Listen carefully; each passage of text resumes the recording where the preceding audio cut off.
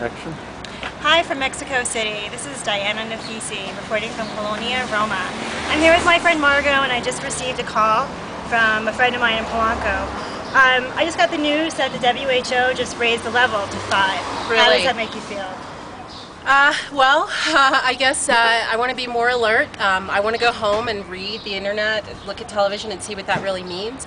I know it has to do with the people-to-people transmission and the contagion, contaminabilidad. So be sure to show us how you feel at InsideMex.com. Okay. Thanks so much. Thank you. From Mexico City. Okay, bye.